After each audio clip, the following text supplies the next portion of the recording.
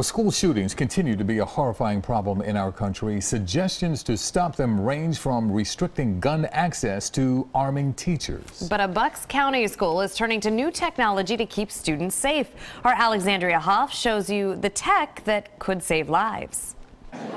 Inside Archbishop Wood High School in Warminster, there is an added layer of security within these security cameras. When he came to me with this, I said, this is a great idea. Let's take a look at it. And it just overlays with an app into our system. The he that school president Gary Zamaro is talking about is Chris Ciabatta, the son of longtime Archbishop Wood teacher. Ciabatta and Lisa Falzone created Athena Security, an idea aimed at preventing school shootings. There's been a lot of advancements in artificial intelligence. And so basically what we do is use object and motion detection to recognize when someone pulls out a gun and alert on that. The way this technology works is by picking up the image of a gun when it is presented. Now, this is not a real gun, but if it were, a video recording of this incident would be sent to police or administration in 3 seconds. In situations where seconds count, the Athena software detects any kind of firearm in view and can be installed in existing security systems. So not just recording crime, but actually proactively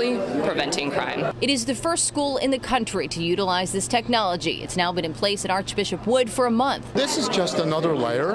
It's more being proactive than reactive, but we never have to use it. Athena's next venture in artificial intelligence, software that uses radar to detect concealed weapons. Reporting in Bucks County, Hoff, CBS 3 Eyewitness News.